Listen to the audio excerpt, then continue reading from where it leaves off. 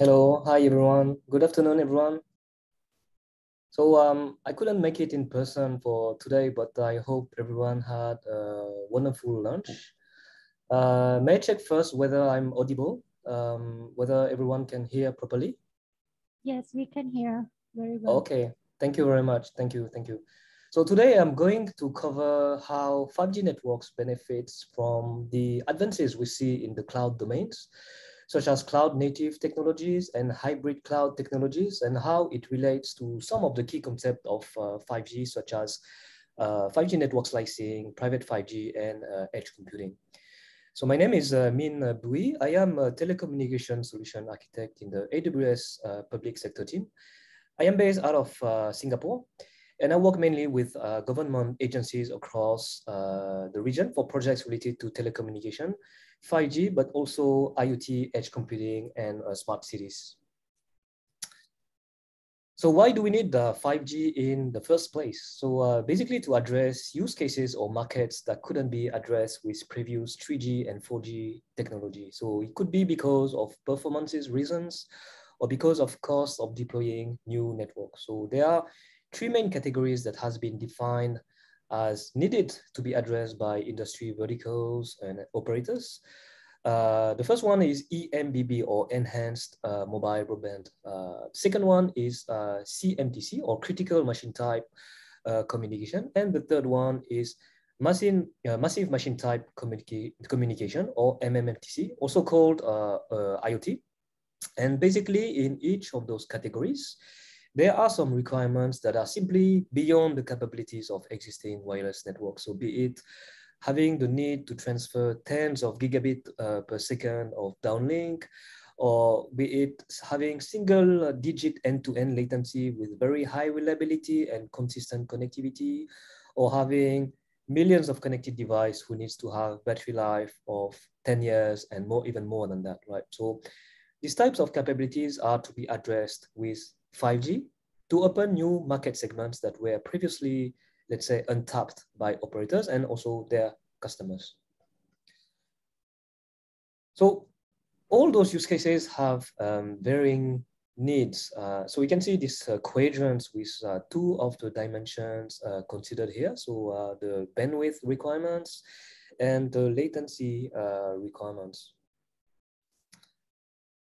And for example, you could have heavy media workloads, camera feeds, live streaming, huge data streams that would require very high throughput, very large or very broad coverage, but for relatively few number of devices, right? And on the other side of the spectrum, you could have URLLC requirements or ultra reliable low latency communication requirements, use cases, which would require, let's say, moderate throughput, small coverage, but on the other hand, very low latency requirements and very stringent SLA for service resiliency and service availability or QoS.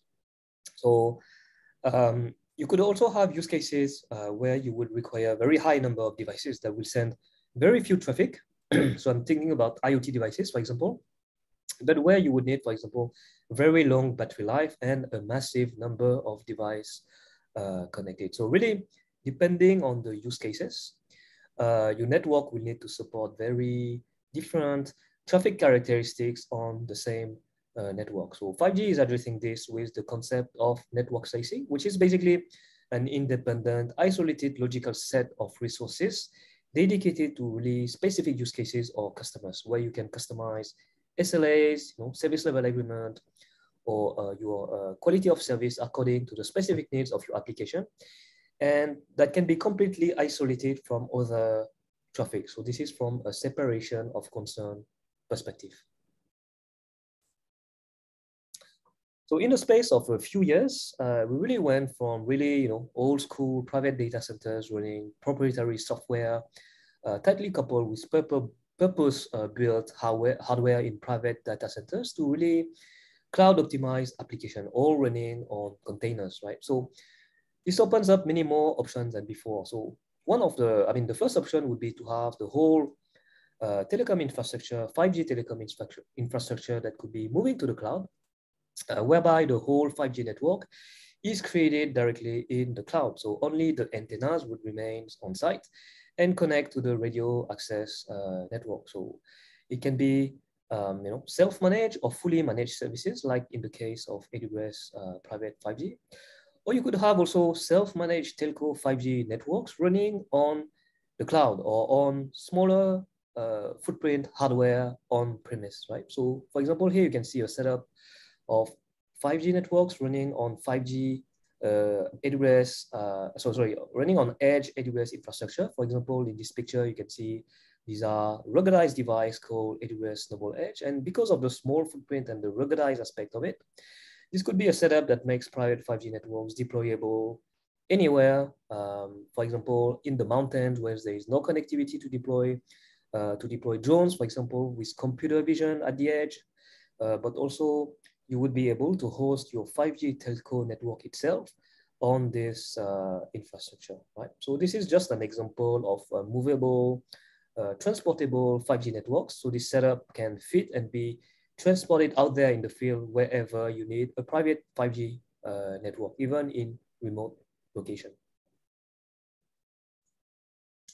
So why does cloud native really matter to telcos and telco networks? So really the traditional method of going digital comes, I would say, with a heavy lift in the form of planning or in the forms of infra resources, also in the form of capital investment and also configuration plus integration before you even get to the value of developing the application or the service that really matters to your end customers. So cloud native architecture really fully take advantage of the distributed, scalable, and flexible nature of the public cloud to maximize your focus on writing basically your application and creating the business value and bringing your new ideas to the market. So going cloud native means abstracting away many layers of infrastructure that would otherwise be required. So for example, networks or servers or operating systems and etc. So allowing all of this to be defined in code. So essentially infrastructure as a code, right?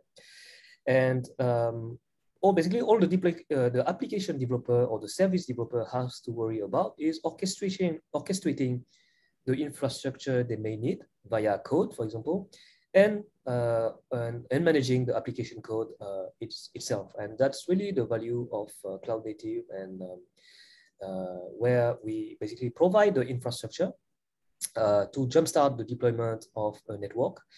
And also we provide a deep set of existing services to configure as needed. So we are working with operators and partners, and we provide the automation, orchestration, and monetization of the network in record time. So essentially, cloud native allows deploying new innovative services in minutes, really, not even days, and using CI/CD or continuous integration and continuous development approach. Really, on average, we can see 80% reduction of CNF deployment and update, since this is now like a continuous process when compared with traditional deployment models that most often require 6 months to 1 year projects every year. One of the other benefits is observability. So have really a unified view of your networks and your applications, so everything becomes really observable. Closed loop automation. So not only have visibility and trigger alerts, but also take appropriate remediation actions automatically. So for example, if you have congestion detected on certain services, you can trigger the creation of new network slices, for example. So everything becomes actionable.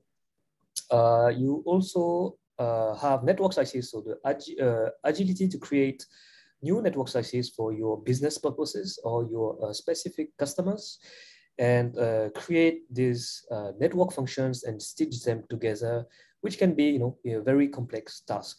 So when you have to stitch the radio and the core and the transport layer together. We also have hybrid cloud deployment. So bring your workload wherever you need it. So be it in the regional cloud or on premise, or at even the rugged disconnected edge, or even at the edge of 5G telco networks. Edge analytics, we can run also analytics at the edge or in the regional cloud. And also those cloud native services all allows you to run predictive automation to improve also operations. So you can run analytics to have forecast or capacity planning, or do preventive maintenance to detect and remediate incidents before they even happen. So now just a word on private networks and private 5G networks. So basically a private 5G network is having a telco network comprised of dedicated network functions for your enterprise or use cases.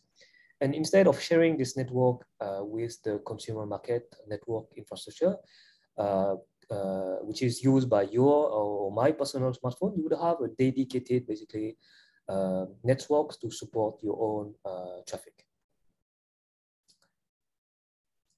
So you might have heard of that exciting new announcement at Reinvent about this AWS private 5G. So this is just an illustration of how 5G network can also benefit from cloud native capability.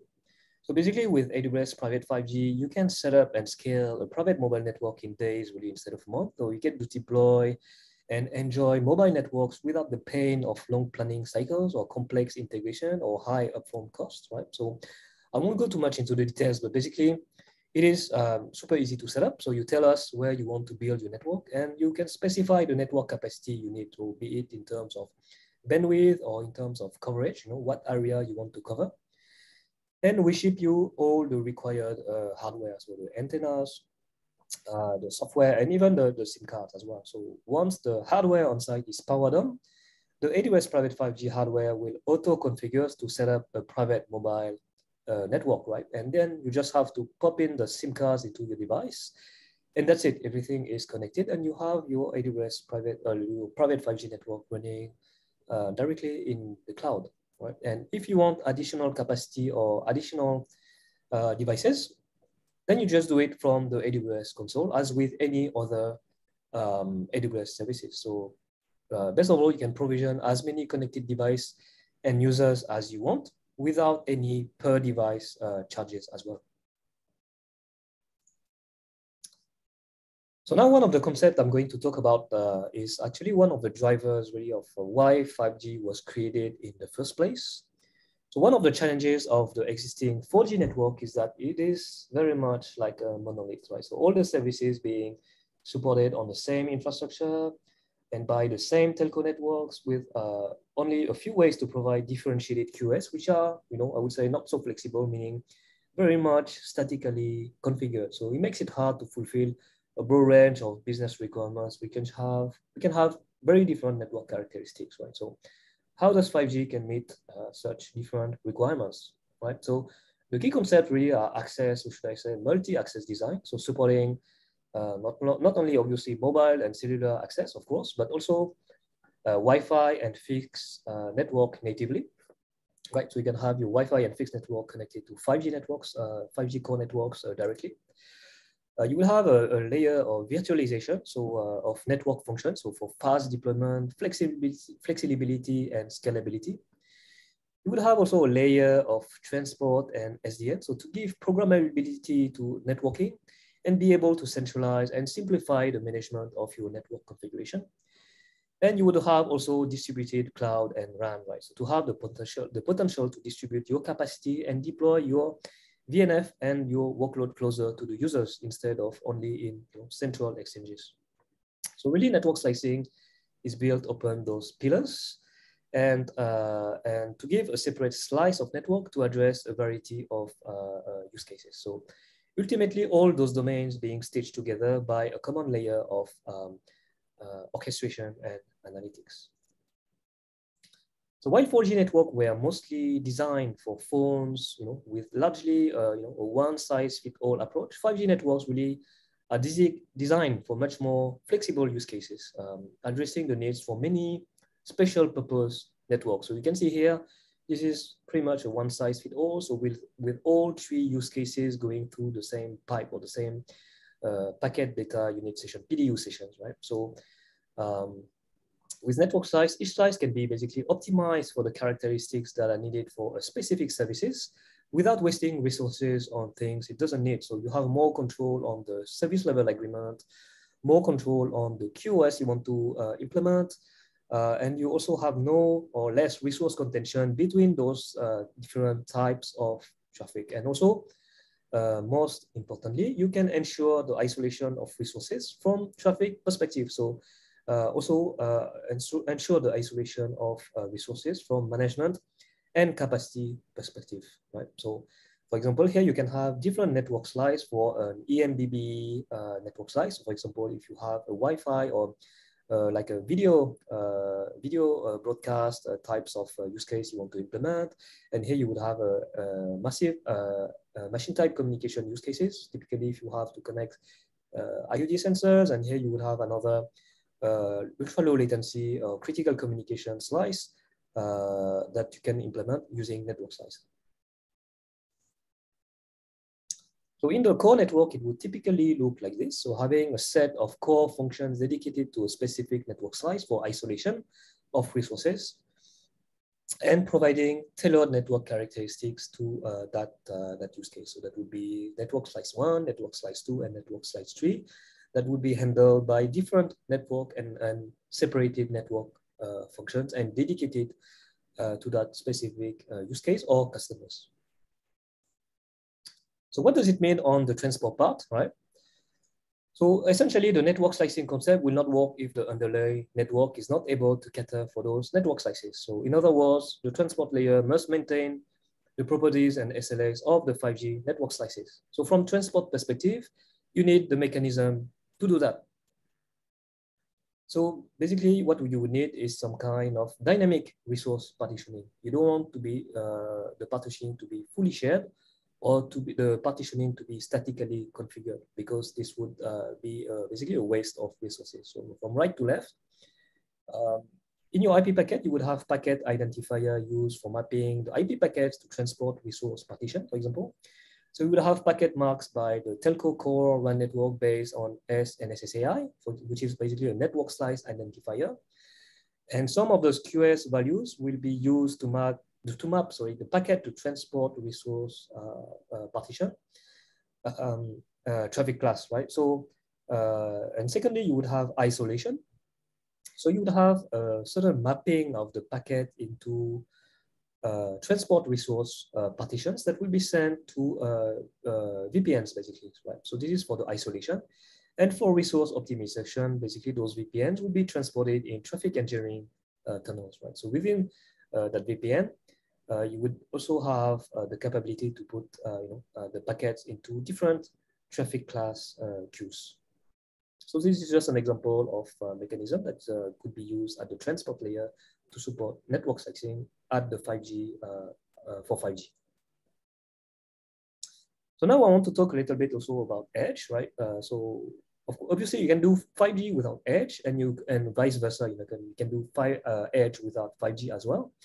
But really the two concepts synergize quite well together, and this is how basically you provide ultra low latency over 5G in certain use cases, in certain ultra URLLC or ultra reliable low latency communication use cases as well.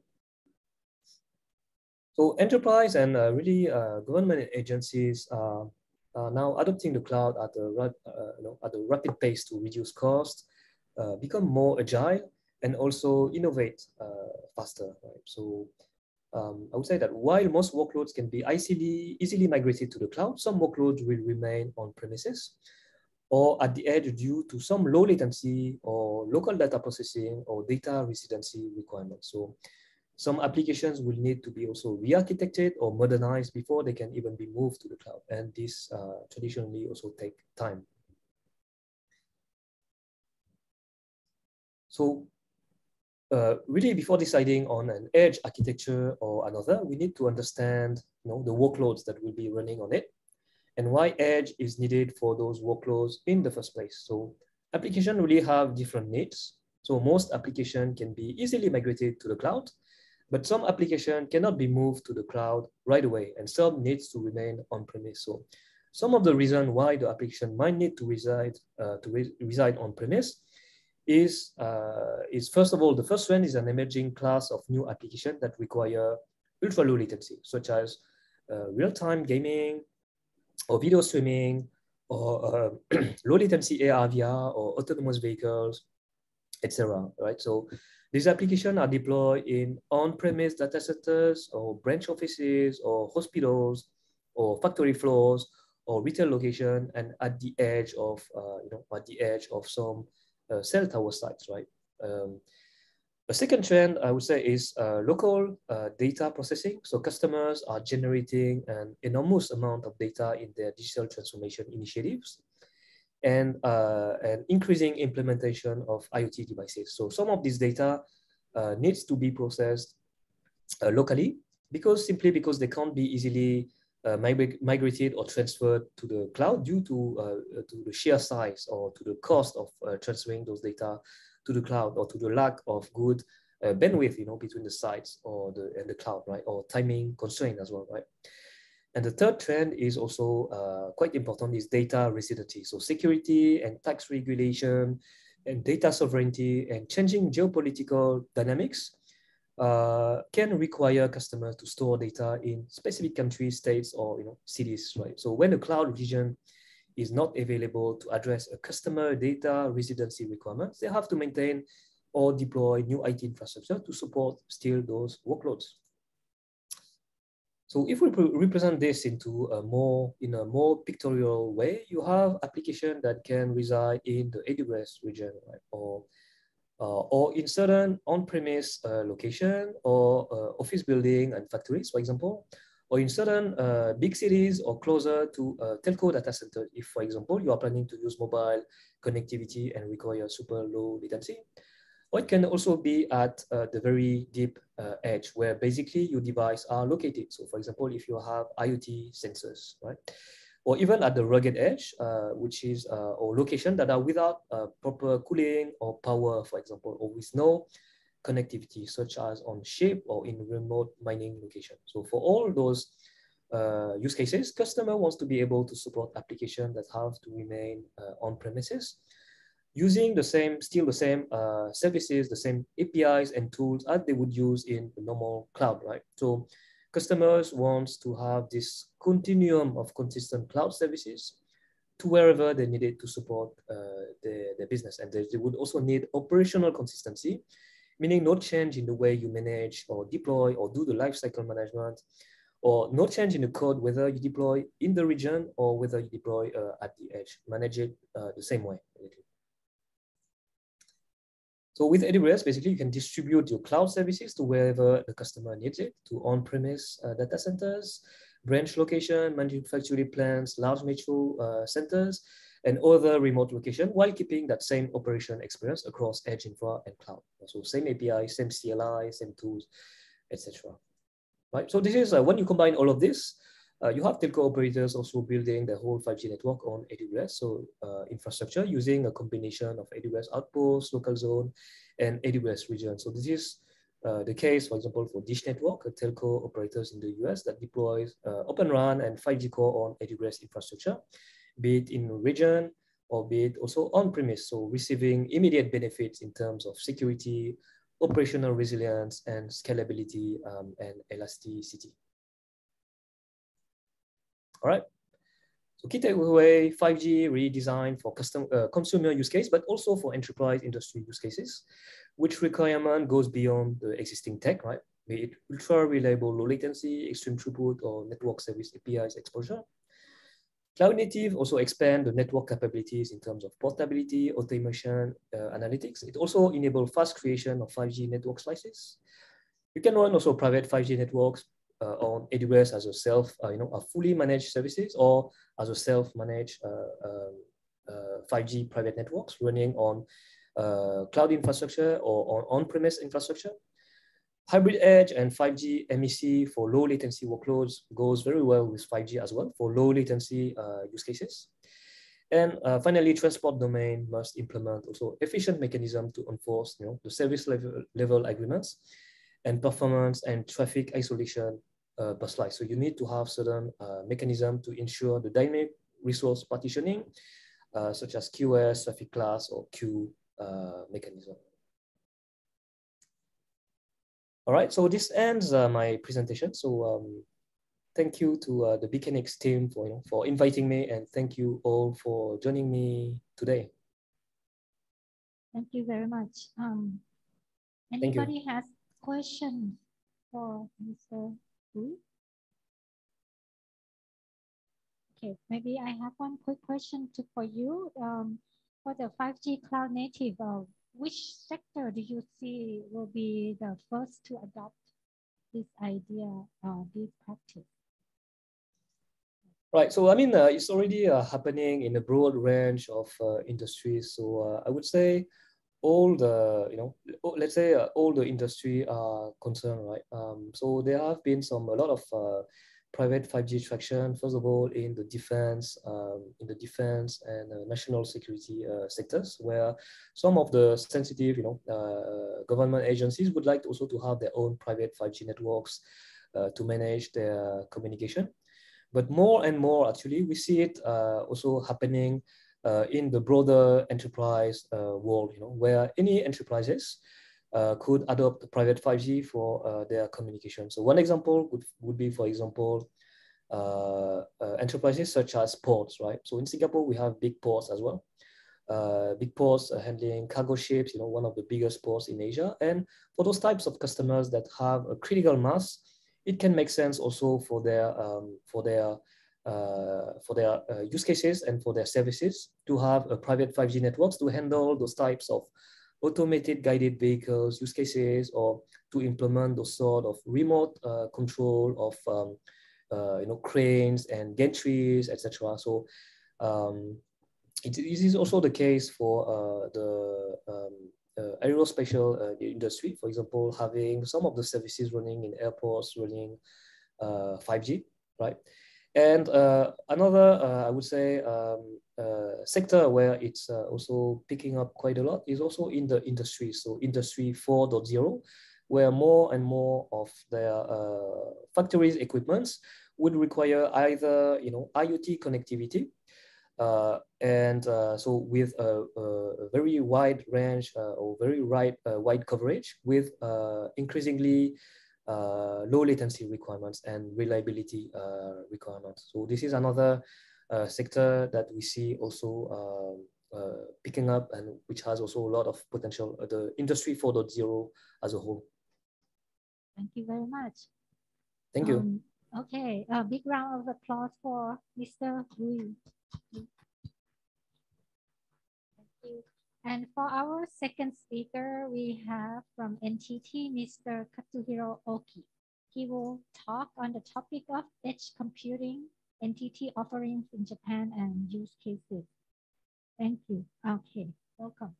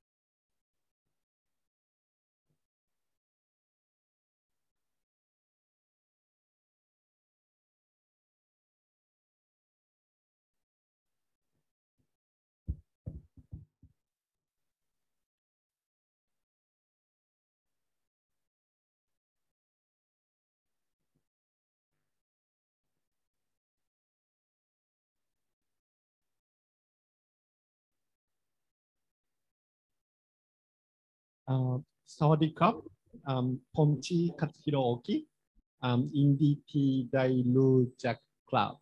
So thank you so much. And thank you so much for the BKNIX people to invite me over to the Thailand as a speaker. Today, I'd like to talk about the edge computing, and I'd like to focus on the entity offering in Japan and some of the use cases we apply for the Japan market. First of all, I would like to do the self-introduction. My name is Katsuhiro Ohki. I'm sales engineer for one of the largest IP transit network services. We call it JIN, AS2914, owned by NTT Limited. I have been working for these services for 8 years, and I have been experiencing for the different roles, starting from customer engineer in Japan, and went to the Hong Kong to do product management and do some business analytics, and come back to Japan and do some capacity planning engineer for Japan. And now I'm doing the sales engineer for whole ASEAN region, including Thai, Indonesia, and Singapore, and Malaysia. Although today's presentation is talking about edge computing, I'd like to begin this presentation with this analogy of the airport. This is the analogy to explain entities' ultimate future and the services we were creating to realize customers' digital transformation. There are two reasons why airport is important infrastructure for everyone. The first reason is the function as a hub. The reason why we go to the Bangkok airport is not only because Bangkok airport itself, but we definitely have an ultimate destination. We would like to go, like for example, Tokyo or Osaka, Kyoto, Okinawa. Okinawa is my hometown, and also the Hokkaido. Because we would like to go to such an ultimate destination, we go to the Bangkok airport and then transited to the Narita airport and then transited to the appropriate transportation like train or monorail or bus or taxi. The second reason why airport terminal is important for social wellness is because of because the people when every time we want to we can receive any different types of the service whenever we demand at the airport. Like for example, when we feel hungry, we can eat McDonald's at the airport. Or when we feel tired, we can stay overnight at the hotel, located inside of the hotel. Or we can take some massage services at the airport. Or when we were out of the cash, we can withdraw some money from the ATM machine. Or when you forget to buy some souvenir for your wife, then you can get the souvenir at the airport so you don't get scolded from your wife. And when we apply this analogy, the airport is the analogy for the data center, and road, railway, and airway and transportation infrastructure is the analogy for our network. And tenants is the clients and third-party business partner for us. And the passenger for this airplane is, of course, the data itself.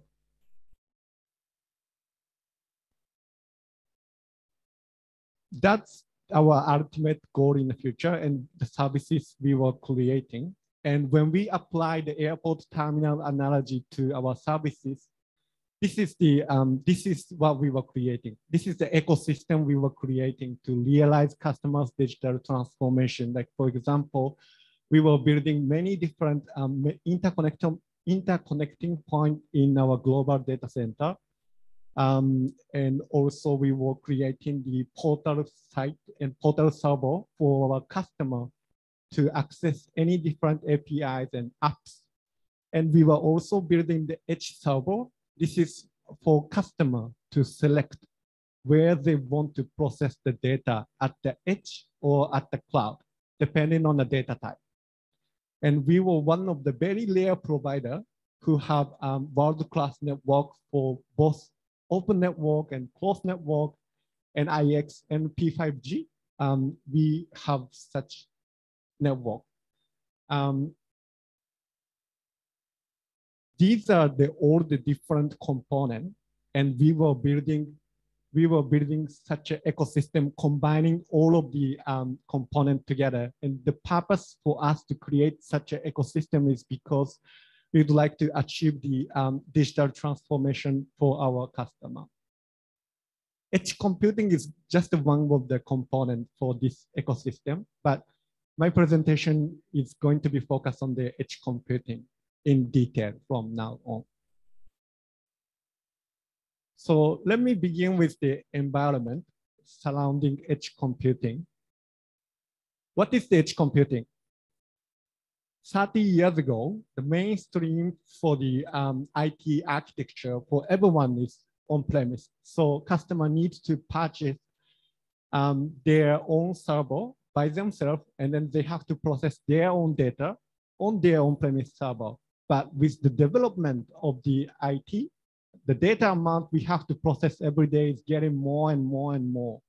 So that's why we have developed the cloud computing. And this is now the mainstream for everyone. Customer can now transfer all the data to the cloud computing cloud server. And they can ask cloud player to process their own data at the cloud. And the mainstream for the cloud players is pay-per-use. So customer can request cloud player to process the data and pay for it. However, now with the development of the IoT and artificial intelligence, the data amount we have to process every day is getting even more, and the data amount is becoming enormous. And that's the reason why we were now focusing on the edge computing on the right-hand side. With the edge computing, customer can now select where they want to process the data, at the edge or at the cloud, depending on the data type.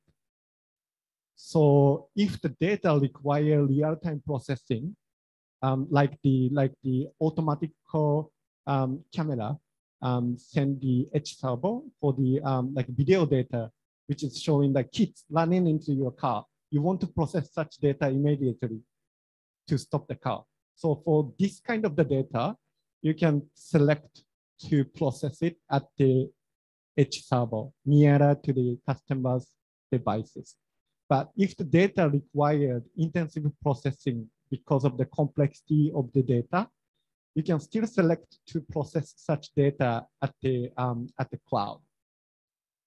So customer can now realize and achieve the data optimization.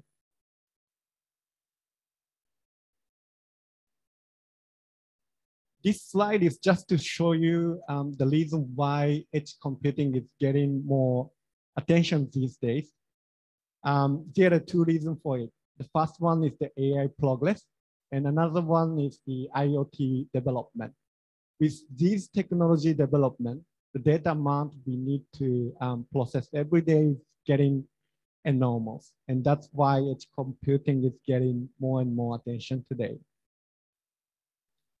And this slide is to show you the edge market trend. The market trend for the edge computing is getting rapidly growing. 27.2% annual growth up to 2030, and USD 32.8 billion by 2030. And the reason why this market is growing such rapidly is because of these three reasons on the left box. The first one is the data volume. So the data volume we have to process every day is keep increasing. And real-time processing demand is also increasing a lot these days because of like the example that I just explained to you for the automatic car.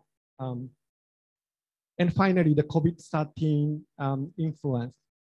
With the COVID-19, more and more employees is now doing the working from the home.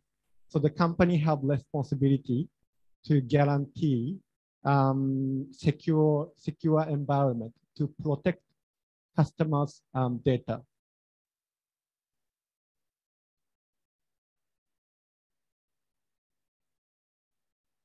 And this slide is to show you the challenges for the cloud and benefit for the edge computing. First challenges for the cloud is the latency. With the cloud computing, customer needs to transfer all the data from their location to the cloud. And especially when cloud players is located in a different site or different city or even different country, then it will cause delay. Another challenge for the cloud computing is the security risk, because customer need to transfer all the data up to the cloud. They need to rely on the network, and sometimes customer just use the internet or the open network to transfer their data to the cloud. So it will definitely cause the risk of the information leakage. And finally, the data growth. With the IoT and artificial intelligence development, the data amount we need to process every day is getting more and more. However, the edge computing can solve these challenges cloud have. Real-time processing. So with the edge, we can process customers' data nearer to the edge devices. So we can achieve real-time processing. And security risk mitigation. Because we don't need to transfer customers' data to the cloud, and we don't need to rely on a network, we can also mitigate the security risk. And finally, the efficiency of the data transmission. When customer only relying on the cloud computing, customer needs to transfer all of the data to the cloud player, no matter what the data types is. So the mainstream of the cloud player for the payment scheme is the pay per use. So customers sometimes get surprised when they get billing from the cloud player. But with the edge computing, customer now can choose where they want to process the data, at the edge or at the cloud, depending on the data type. So, and also our edge services payment scheme is monthly fixed fee. So customer never gets surprised when they receive billing from us.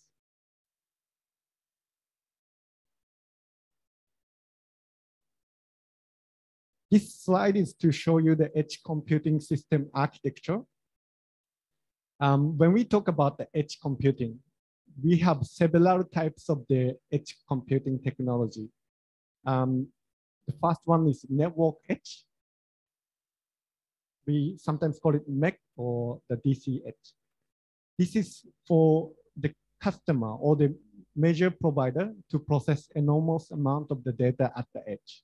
But today's presentation is focusing on the on-premise edge services. Our services is called SDPF Edge.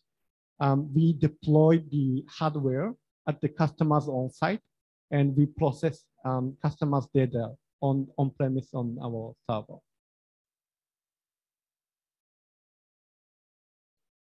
Until now, I'm only talking about the benefit for the edge computing, but edge computing is not the perfect solution or silver bullet for every different types of the challenges. Edge computing also have some of the challenges. First of all, initial deployment configuration is difficult, especially for the non-tech types of the company like enterprise. And managing multiple edge terminals, when customers have a different site, many different sites, we need to deploy multiple edge terminals. So it may be difficult for the engineer to manage all of different terminals. And because of this, it sometimes may be difficult for the NOC team to troubleshoot and find it out the root cause, because when we have multiple edge terminals, it means we have more single point of the failure at your network. However, we can solve these challenges with SDPF Edge. SDPF Edge is our entity's Edge services in Japan. This is the feature of the SDPF Edge. The A and B is just a general benefit for the edge computing, like a low latency for the data processing or network efficiency. Customer can achieve the optimization for the data processing. But from the C to E, this is the unique benefit customer can enjoy with SDPF Edge. The first one is the common hardware and software platform for the services. So it's going to be easier for the customer to manage multiple edge terminals. And fixed monthly fee for the hardware, even for the hardware maintenance. We can bundle these maintenance service all together on the single service order form. So a customer is not going to be surprised when they receive billing from us. And finally, and most importantly, full stack proposal from edge to the cloud. NTT is one of the unique provider who own the world-class data center as well as the network and also the cloud services all together. So we can combine and bundle all the different services into the single SOF. So that's the strong point for the NTT proposal to the customer. Until now, I talked about the basic of the edge computing and then some of the edge services we provided in Japan. But from now on, I would like to explain some use cases and some use cases to show you what customer can really do with our edge services. So the first of all, this is the use case for the abnormal detection of automatic driving. Our edge server received the video data from the camera deployed on the automatic car. And whenever we detect abnormal information from that data, we immediately take action and then like stop the car, for example. So we can achieve real-time data processing. And another example is the abnormal detection for the chemical plant. The chemical plant have several sensors like temperature sensor or pressure sensor or water leakage sensor. So whenever we detect abnormal figure, we will take immediate action to collect the figure. This is another example of the wearable device solution. We call it Hitoe t-shirts. And these t-shirts have a sensor to detect heartbeat and to detect the degree of the tiredness. So one of our customer, the transportation customer, applied this solution, and their driver for the long distance truck wear these t-shirts. So now we can detect which region they should be careful and which region they should raise the alert to the driver. And the blue dot is the place and region driver may fall in sleep. So customer can take a necessary action to prevent unnecessary drive accident.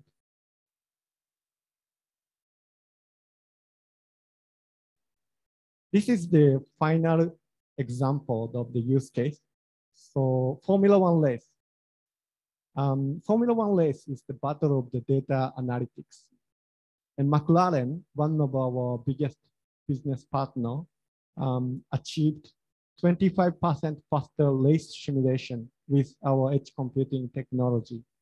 So the Formula car deploy more than 150 different sensor, and then they will keep sending any different types of the data to the edge and to the cloud.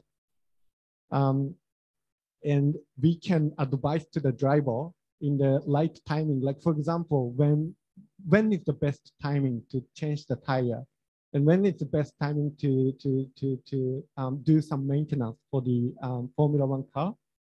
So with these advices and with these data processing with our edge, we have achieved 25% faster race simulation. This is another example for the McLaren. McLaren also apply our wearable device solution. So the sensor of the T-shirts can advise what is the best training for the driver to achieve the faster race simulation. So that's pretty much everything I have for today. Thank you so much for listening. Kotonka.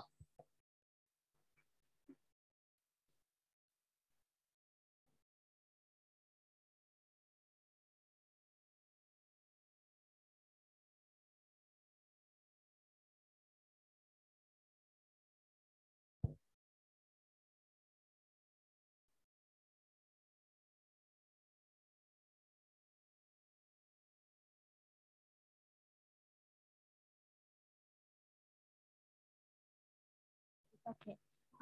Maybe I can have. Oh, okay. Yes, please.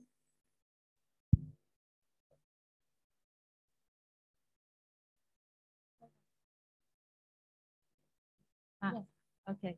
Thank you. Thanks, Kempei, for attending the whole session. I just like to ask, if I want to become your customer, where do I put the edge? If I want to use edge computing for campus network, where do I place my edge computer? Thank you. Thank you so much for asking the question, Kanchana.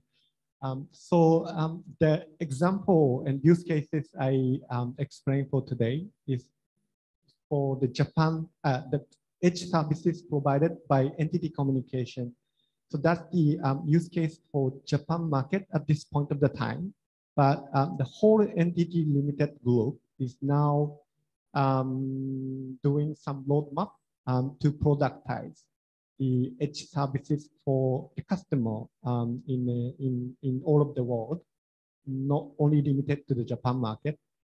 So whenever we productize such services for the edge computing, we will definitely let you know. But I believe we can deploy such edge computing services in our global data center, utilizing our networks as well. So, but for the detail, I will definitely come back to you to let you know.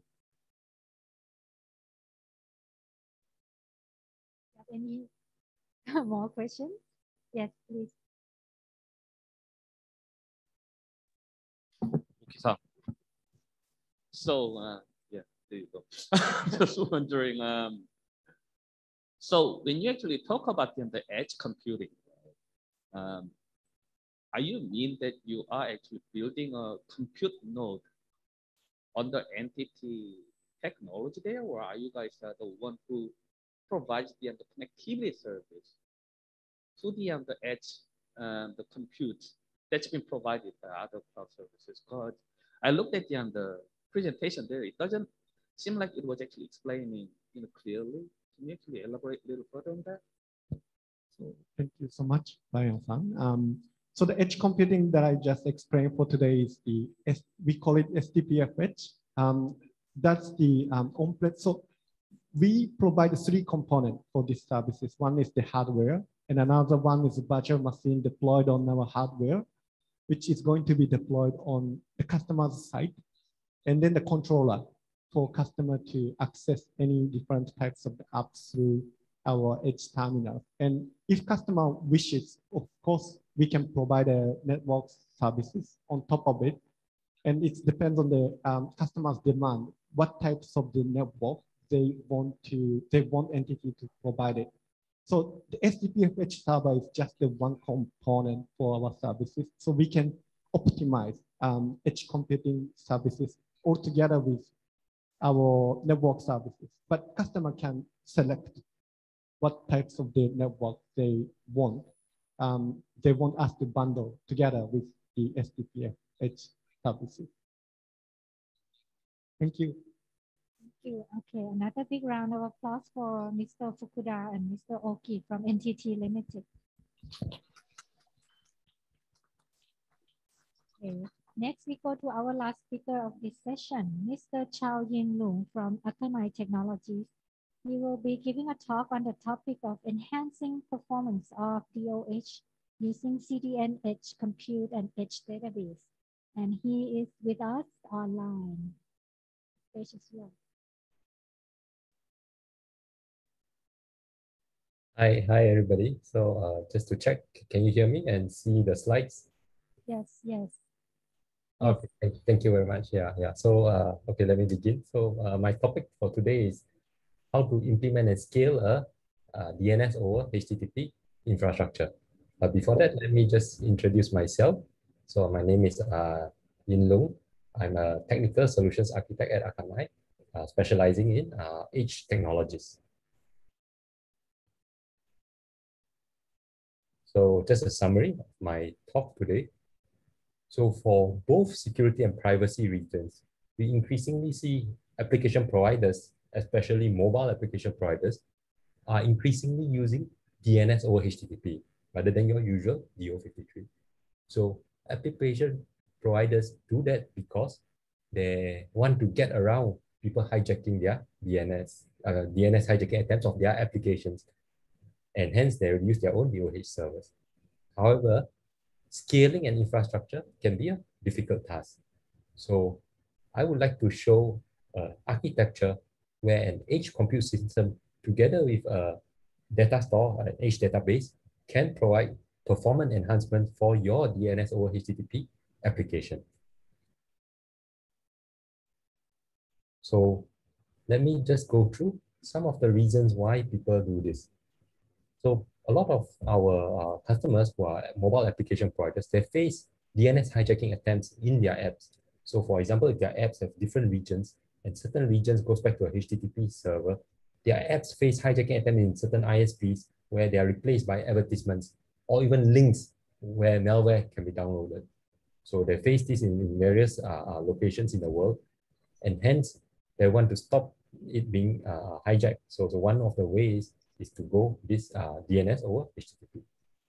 They also want to avoid that their data is being collected by various actors along this path about how their app works and what services their app uses by looking at all their hostname resolutions. So basically, DNS over HTTP is one possible solution. However, the DNS resolver quality is very important because this has direct correlation with the consistency and the predictability of the application.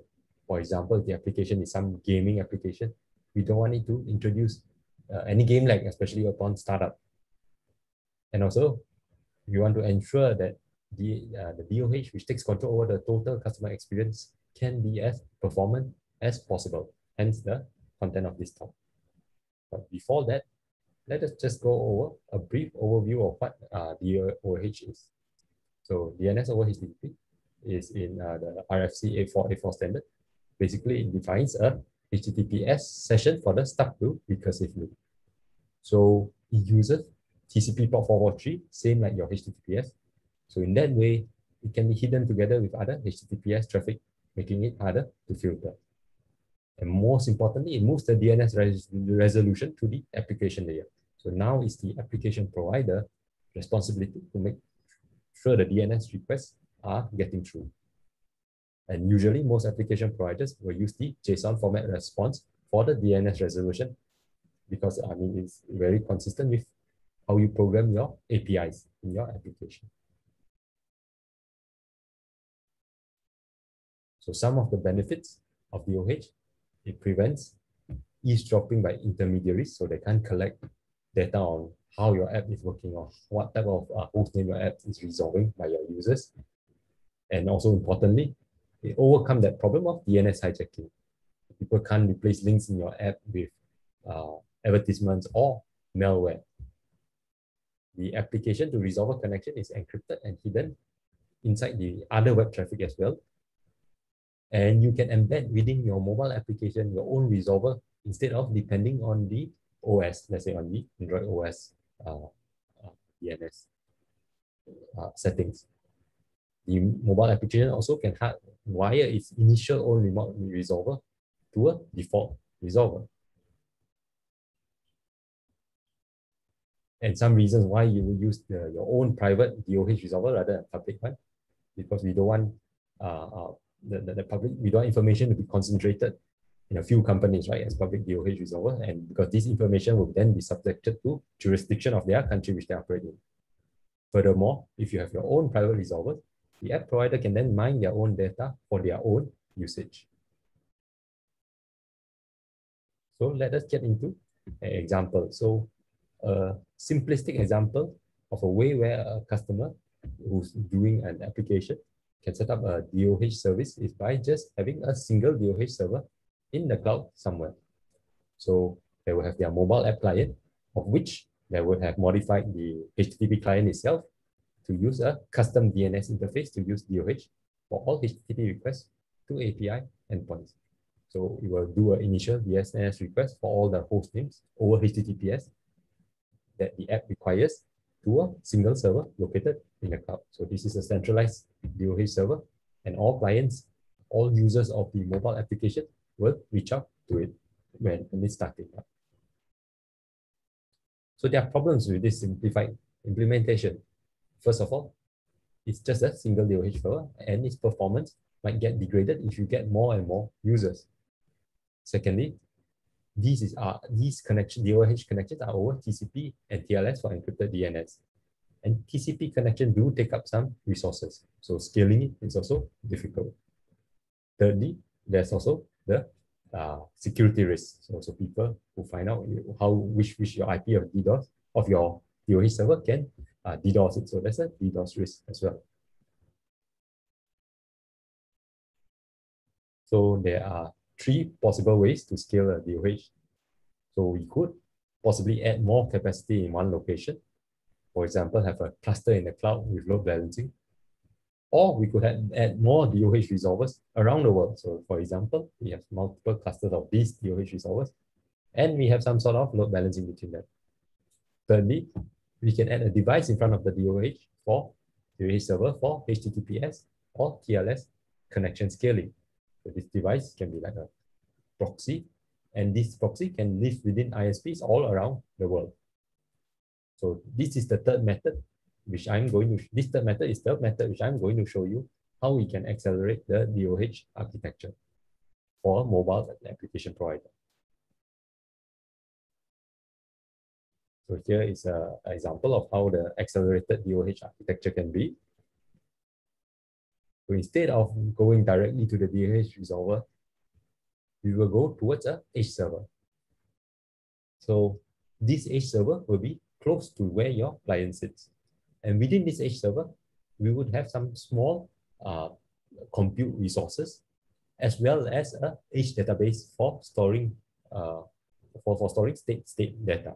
So the edge compute will receive the DOH request, and it will check within the edge database whether the answers are there and whether it's still within the TTL. If it is, then it will immediately return those answers to the questions which the mobile app client has asked for. So it will be very performant because it doesn't need to go back to the DOH resolver somewhere in the cloud. 喂 ，Jojo 啊，我正想問你啊，我問佢啊，你應該冇 at 到你啊，我而家叫緊佢啊，我而家叫緊佢，你俾我撳一下 ，OK fine。Sorry, yeah, I'm not sure who was that, but let me continue. So I was saying that the mobile application client will make DOH DNS requests to an edge server, which is very close to it, maybe even within the same ISP. And within this edge server, we will have an edge compute system that will check this distributed edge database within the same edge server as well, whether it has answers for that questions that the mobile app client asks. And if these answers are within the TTL, it can return them immediately. If the TTL expired or it doesn't have the answers, then it will go back to the DOH resolver server. And then this will perform your usual recursive. Besides that, because we have some sort of compute here, we also can put in some business logic within it. So for example, different regions might have different TTL values as well. So if you look at the sequence diagram, so this is, yeah, the initial request will go and get the nearest edge server first. So this is over DO53. And once it gets the nearest edge server, it can perform the DOH, subsequent DOH request for all the host names that the apps require. And this will be at the an edge server that is very close to the client itself. And within this edge server, it will have an edge compute system. This edge compute system will pass the request and check within its database whether it has all the answers. If it doesn't have, it will go to the DOH origin within the cloud. And then when it gets back the answer, it will store it in the database for the TTL and then return to the Akamai edge and then return to the client itself. So we go towards the process flow now. So yeah, so this was what I explained just now. Basically, the edge server is first resolved using DO53, and the next resolutions will go through the DOH server. The response is returned and stored in the edge database together with the TTL value. On the next request, if the TTL has not expired, it will be served directly from the edge server. If it is expired, it will go back to and the cache has been erected, it will go back to the origin and get it back and served and stored in the edge server itself. The other benefit you get, if the origin DOH server is down, it can still be served from the edge database within the edge server. So you have robustness built in as well. So the benefit of this accelerated architecture would be it's going to have large performance improvement going to the nearest edge. So you have to go through some origin in some region from all parts of the world. It provides horizontal scaling for TCP connections. Very importantly, it has security benefits that it provides DDoS protections. It enables smart resolution with business logic at the edge as well, because you have the edge compute system. So you can do various things with it, right? And the example I gave is that you could have different TTL if your mobile clients are from different regions. And it provides robustness in case of failure of the DOH central server as well. And if you think about it, it also can provide other benefits that makes the app faster. So instead of just asking one question in every request, the app can now request all hostname that is going to be used in the one request when it starts up, and it will receive all the answers in one response. So subsequent operations like storing logs and all that, it doesn't need that host names anymore, because a modern application, right, is going to go to various host names, like for ads, like for storing data, for storing what you call statistical data of the app, how fast it runs. All this, it will need different host names. So if you ask all of it upfront, and especially all the important API host name that you need to request, it's going to get all the answers upfront, and then it will increase the performance for subsequent HTTP requests, since all the host name has already been resolved. So that is another nice benefit you get from using DOH and accelerating it using the edge. And you might ask for client-side implementation. How do you do it? So various HTTP clients like OK HTTP enables you to have DNS over HTTPS for your DNS object.